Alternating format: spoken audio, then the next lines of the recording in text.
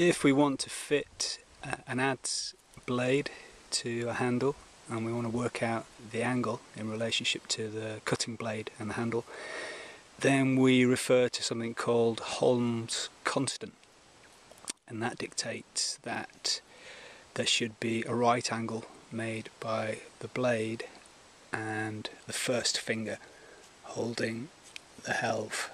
So that should look something like this. So if you're unsure, make it adjustable like this one is.